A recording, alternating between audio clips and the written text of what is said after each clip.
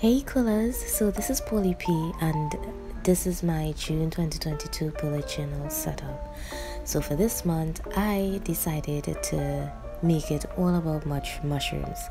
I just always see them growing around wild in the yard, and I just wanted to bring them to life. I sometimes see lots of drawings and different depictions of mushrooms all over the place, so it's not an uncommon thing to see, but I wanted to take my own twist. I decided for my cover page to do a mushroom style house, very cartoon like, the kind of style that I like, and with some fluffy clouds above it and the moon. So the idea is that this mushroom house is just sparkling bright under the stars at night.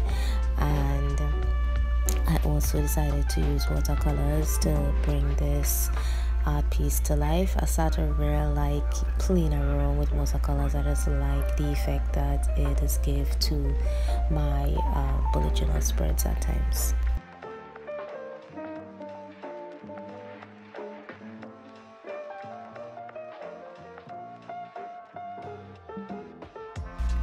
So for my month at a glance, I decided to do it as a 2-page spread, and I continued with the theme and did my fluffy clouds to the top, and I liked how I did the drop shadow, from the last spread, so I bring it back here because I just really like how it doesn't look. So I like the drop shadows that you get with this calendar, and I just did a bunch of wild mushrooms growing all over the place and stuck with the same colors. I was thinking about doing them in different colors, but I told myself now I'll just keep it with the red and the yellow to make it look nice and thing.